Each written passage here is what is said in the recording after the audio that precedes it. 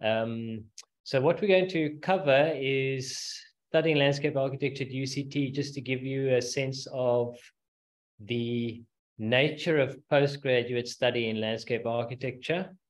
Then we'll look at the admission requirements. And then very importantly, once you've graduated, it's a professional degree. So you do register with a professional organization, just like SACAP in terms of architects, or EXA in terms of the engineers. Exactly the same process happens in landscape architecture through SACLAP, the South African Council for the Landscape Architecture Profession. So we'll talk about that briefly, and the different options, because it's not just one way through and everybody follows the same option. You can actually take different routes through in terms of when you graduating, going to work, coming back, or going straight through, that sort of thing. And then we'll talk about the application selection process and have some Q&A. Okay, so this slide is particularly set up to just show you the typical situation in our studios, because the main course is still designed just like you would in architecture, for instance. So the main course and the main occupation of your time is design. You pin up your design projects exactly like you would in undergrad as well. We have, thankfully, much smaller classes, so you don't have so many people that you are in class with, so it's slightly less rushed. And on the left-hand side, you see an exam process with external examiners. We had somebody from the USA, from Harvard, actually quitting last year at the exams, and Finzi Saidi on the right is from University of Joburg. And then we have students. The bottom right is Jan, who's an architecture BAS student, who's now working in Paarl at an architecture firm. So he's an example of somebody who came through BAS, just this one, eh?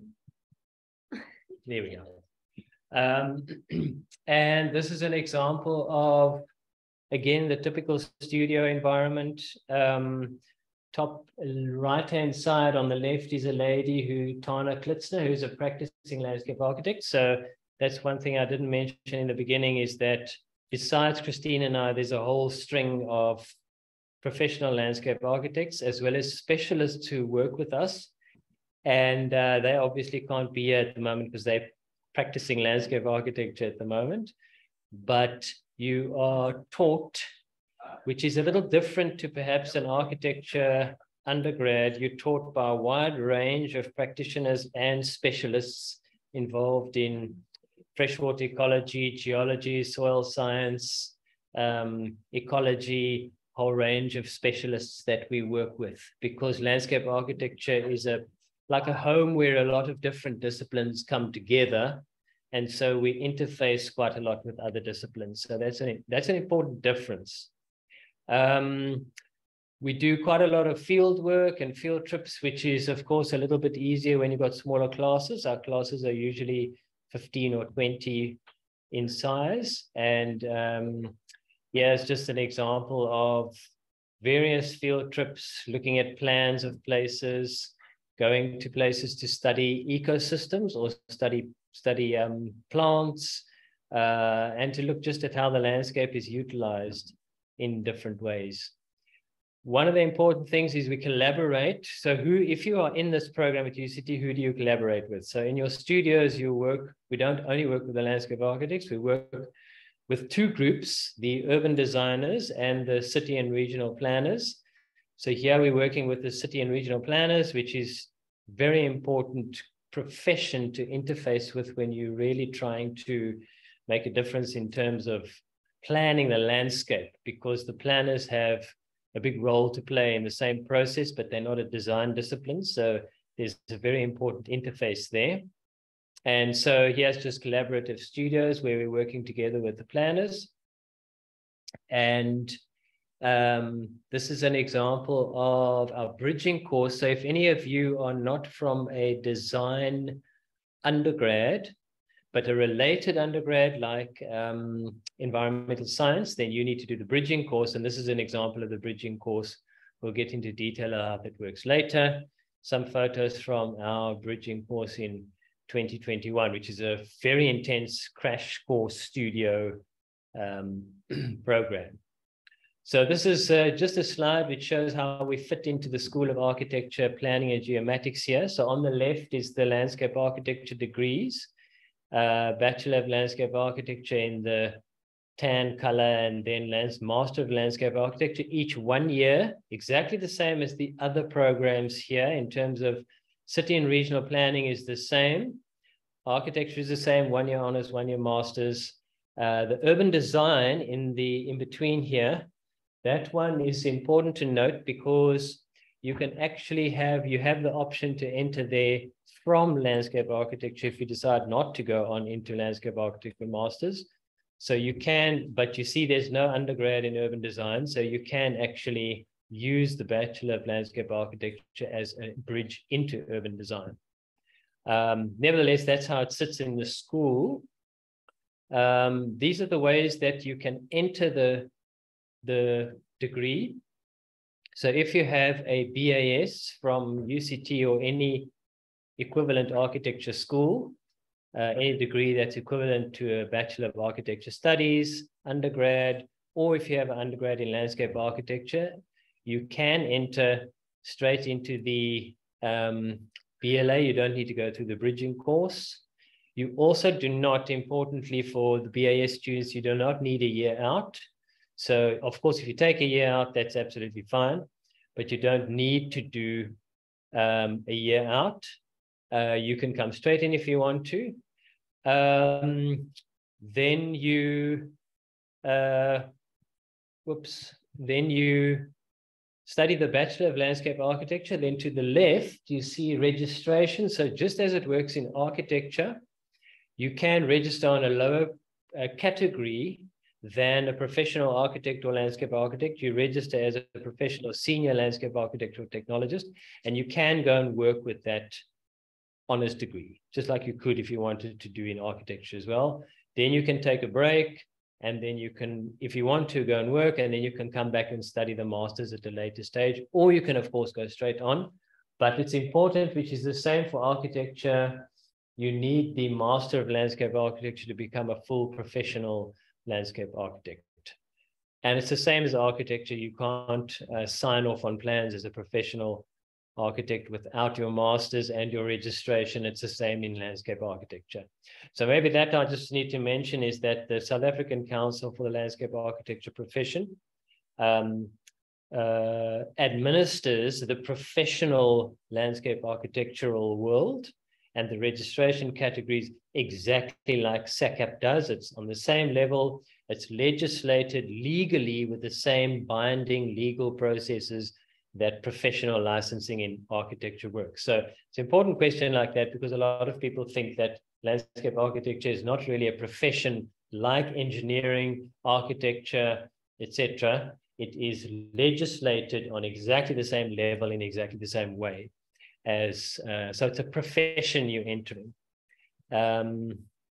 This is for the students who do not have a undergrad in design. So from environmental science, from sociology, we also have artists coming in as well from undergrad in art. Because they don't have a spatial design background, they need to do our bridging courses first in order to get into the landscape architecture or part of getting into the landscape architecture program. And those have taken on a new format now.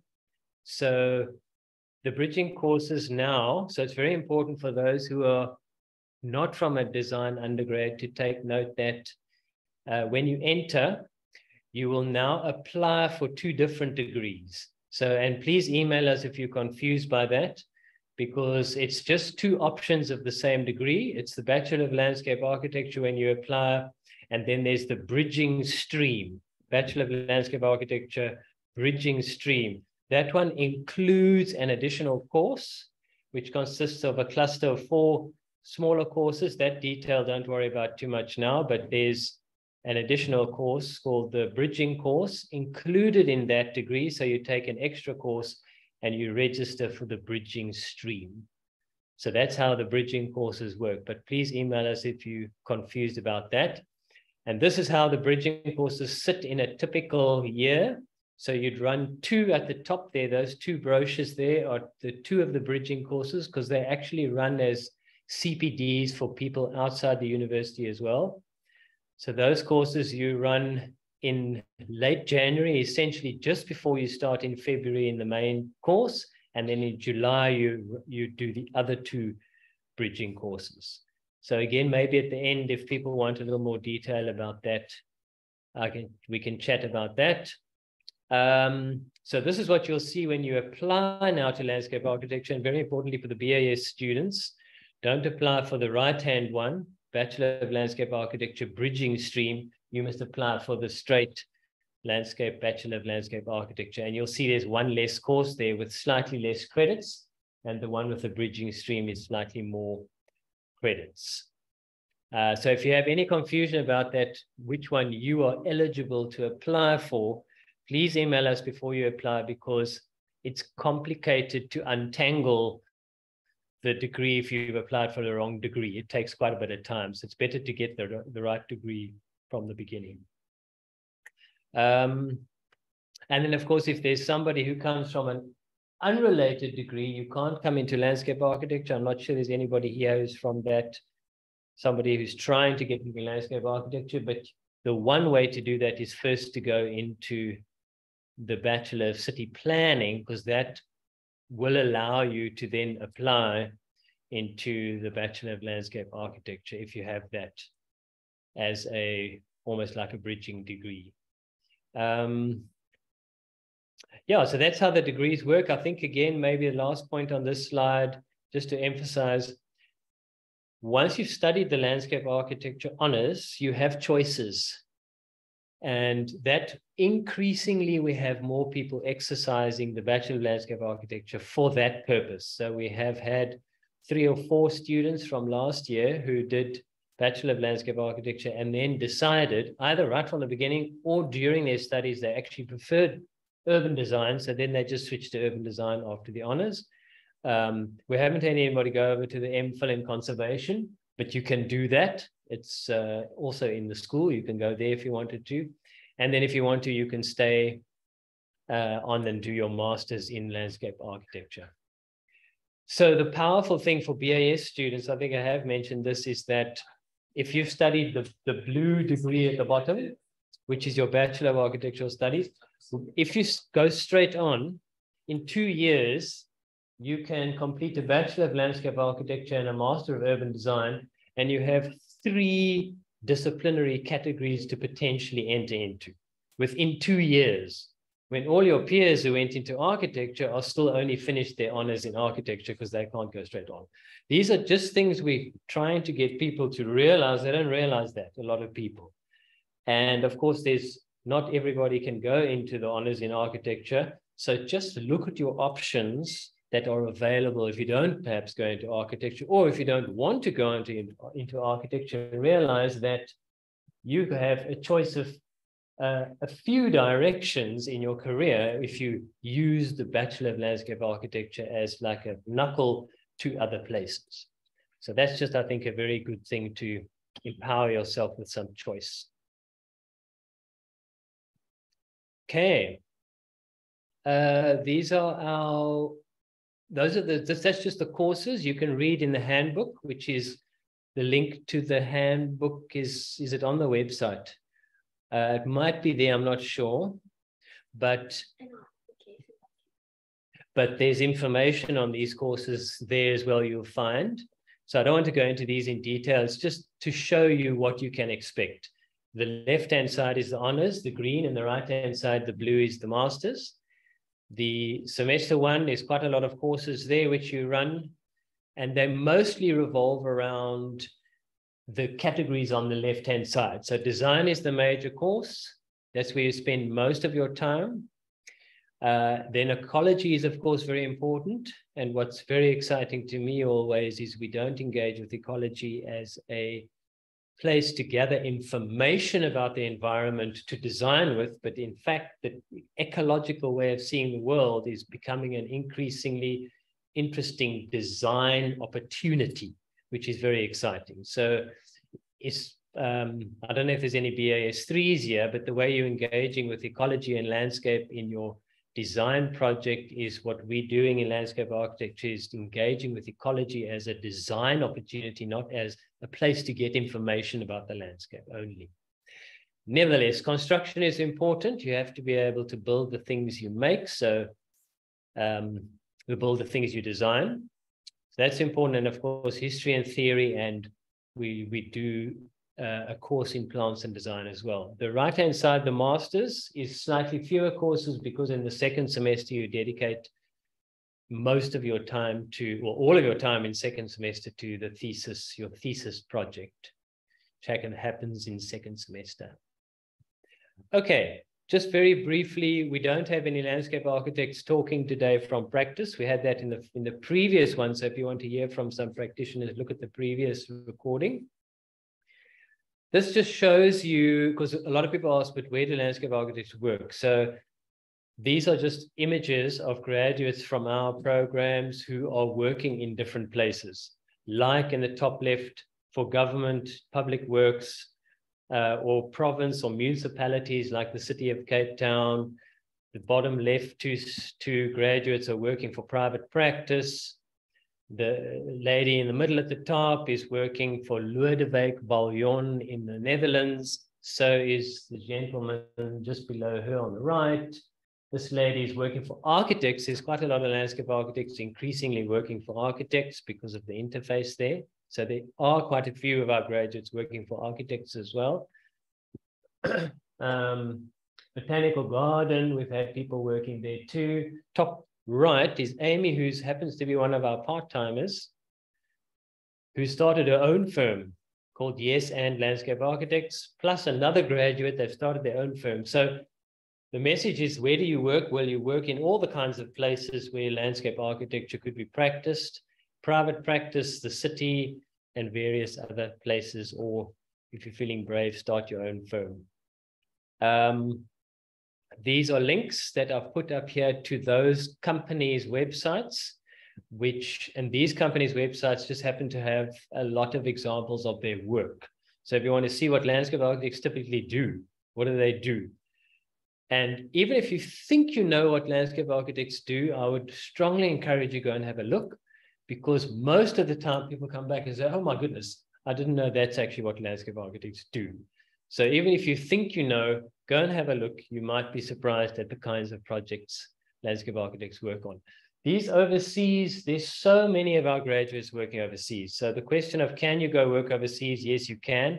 You cannot go and register immediately and practice professionally exactly the same as architecture. You can't take your SACAP registration and become a professional architect in the UK. You can't do that. It's the same with landscape architecture, but you can enter practices and work. In other words, our degree is acknowledged as a legitimate degree in landscape architecture. We have landscape architects from this program there in the Netherlands. There are a number in the UK. I just put ones which have good websites. And increasingly, if you're interested, these kinds of companies are large infrastructural companies. They do almost everything, but very much large infrastructural, green infrastructure, civil infrastructure, those projects. And we've got a number of excellent landscape architects, unfortunately, they're not in South Africa, but they've gone there and they are working on incredibly complicated, large, big infrastructural projects in terms of the green infrastructure side of things. So if you're interested in that, you can also go and do that. And there's a number of students that have gone to study further. So our degree gives you entry into these kinds of degrees. Some people have studied at the Bartlett further. Somebody who was teaching history with us earlier this year is studied in France, a master's in urban planning. Anyway, a graduate from Pretoria is studying, we know, currently in Singapore. So there's definitely wide range of opportunities. Sorry, I'm just going through it all, and we can stop for questions. We're nearly finished. Oh, just put in here towards the end And just interrupt me if you have an urgent question, somebody online, but we will stop for questions. I'm nearly finished. What I decided to include was a few examples of our students' projects. Again, just to really, because I've realized so many people think they know what landscape architecture and they're not sure what they do. This is a student who entered a competition in Nairobi for part of the Nairobi River and how the whole urban fabric, the urban component interfaces with the river and the way public spaces interface with the river. This is just a master plan. And so the design of that whole river environment and the working with the freshwater ecologists to understand the opportunities of design in freshwater ecological systems is amazing.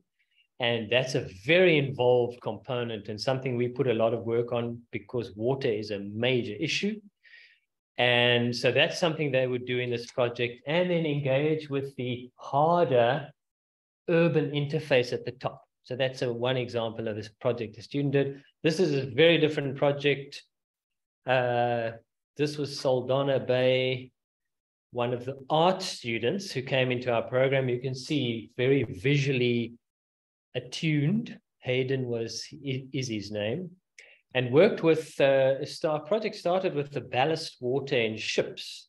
So, and that water pollutes the bay, and that has implications on the ecological system, which has implications on the social systems and economic systems, and how the whole bay and its surrounding landscape can be designed to minimize the ecological impact of that, to maximize through those processes economic justice, social justice, environmental justice for the communities that live there. Very complex project. So this is an example of one of those bigger infrastructural, ecological systems, ecological infrastructure type of project, but with an artistic approach. So it's one thing we really try to emphasize is how the worlds of a civil engineer, freshwater ecologist, but then a sociologist, artists, those worlds come together is something that we try to emphasize. This is an example of a thesis project by Ivo, and very complex project, but just came down to dealing with 2 species, ultimately, of invasive trees in the around Franschhoek. All the mountains there have a big problem with these invasive species. And he decided to tackle those species and understand the entire system, the ecosystem of that, but lift it out into an entire socio-ecological system and start to work with what do we do with all those invasive species, but how do we manage them not as an ecological entity in themselves, but as an entire socio-ecological network and the effects it can have into empowering communities, etc. Very complex and very visually engaging with ecological process, which was very exciting. Okay, so let's just look in a little more detail to the application process and selection requirements. I think last comment I wanted to make quickly while Christine was talking about replying to all the different potential undergrads. That's one thing that I think is very different for the architects, is that you suddenly find yourself in a design studio with other disciplines, which is great.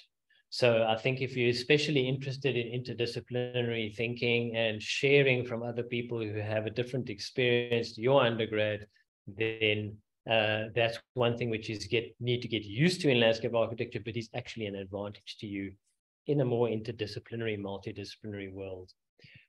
Okay, so so our criteria, our selection criteria, if you're thinking about applying, let's look at the minimum requirements. So you need either a BAS from UCT or an equivalent 3-year architecture bachelor's degree, or a landscape architecture undergrad.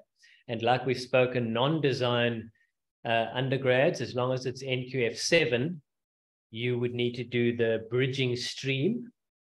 So that we've covered. So just take note of that when you apply. Make sure you select the correct degree, either the main degree or the bridging stream if you have a non-design undergrad, and check with us if you're not sure. Then the selection criteria. We prefer a minimum of 65 as an average across your courses. It's not a minimum requirement, it's a preferred minimum. So if you do have lower than 65 as an average, but your design and your construction, for instance, we'd like to emphasize those. If those are okay, they're quite strong, then we're okay if it's a bit lower. But if you're drifting much lower than 65, then it becomes potentially a problem.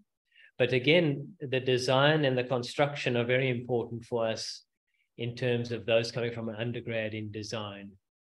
Then, of course, your portfolio of design and creative work. And for those of you putting that together, we're not looking for quantity, but we're looking for variety. And of course, we're looking for quality. But we're not looking for, you don't have to send us hundreds of pages of work. Please don't. Rather send us fewer, but variety. So we want hand-drawn, computer-drawn, final presentation, rough drawings, photographs. You've taken variety of creative work. But please include CAD and digital work as well. Yeah, and then academic writing or literacy, there's a requirement, I think, for a paper. A motivation letter, yeah. So, yeah, just write a motivation letter and then think about it carefully and just discuss why you want to come into landscape architecture. Do you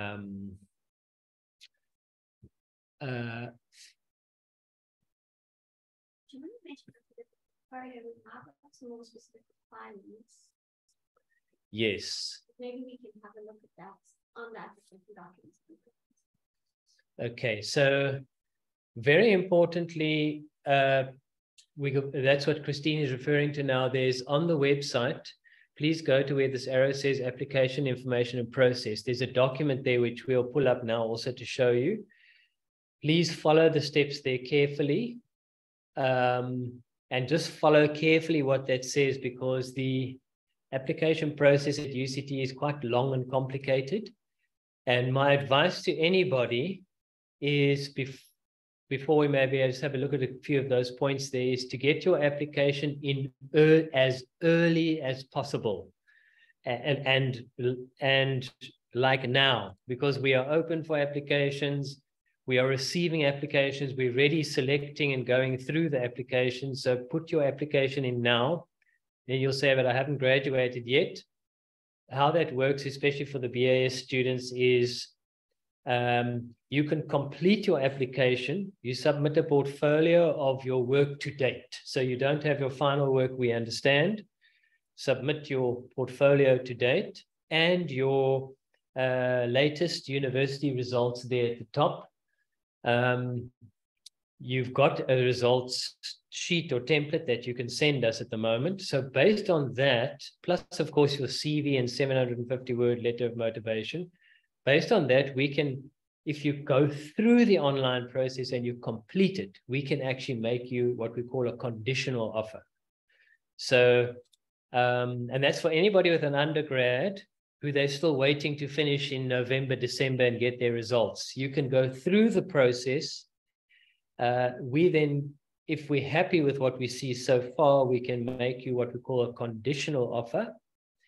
That means that your results and where we assume you'll end passing your degree, we would be happy to offer you a place. But of course, we want confirmation of that. And when that is obtained from UCT, if you're doing BAS here, that process we facilitate on the inside. In other words, once you graduate from BAS here, your conditional offer is automatically changed to a full offer. Then you can accept or reject the offer, you see. But please do not wait. This is my strong advice.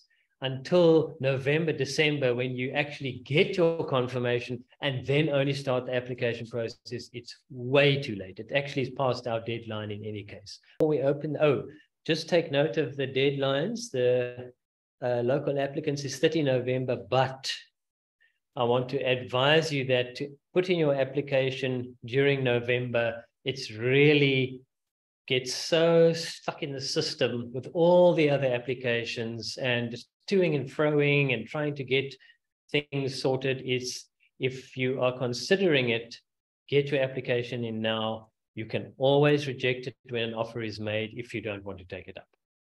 Okay, so and you don't need to wait for your final results. So 30 November is very late. It's very late. And if anybody, I don't think there's anybody here who's an international applicant, but much, much more important, even more important to get your application in earlier. Otherwise, thank you very much for joining us, and please email us if you have any further questions or there's any clarification needed. But the most important message, I think, in terms of application is get your application in as early as possible. Don't wait for the deadline, 30 November, it's too late. Get your application in now. We can already make you a conditional offer if you still need to graduate. So thanks very much. And yeah, email us if you have any further questions. Thank you very much, everybody.